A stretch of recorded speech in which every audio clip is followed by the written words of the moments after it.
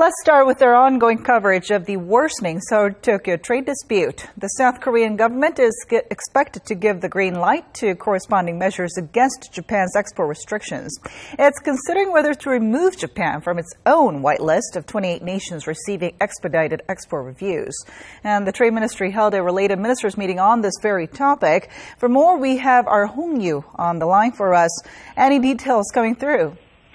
Jiyoon, as you mentioned, South Korea's Minister of Economy and Finance, Hong Yoo, convened the meeting to go over possible countermeasures to Japan's new export curbs. It's a closed-door gathering, and the results of the meeting will not be announced today. They haven't specified when the information will be made public yet.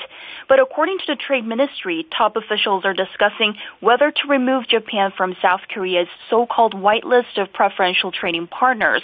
They will decide on whether or not to change the import and export regulations for strategic materials headed to Japan. This means South Korea might take away Japan's benefit of having a simplified inspection process. Now, before this meeting, an interagency meeting on the state affairs was convened by Prime Minister Lee Nak-yeon. Did he mention the trade dispute there?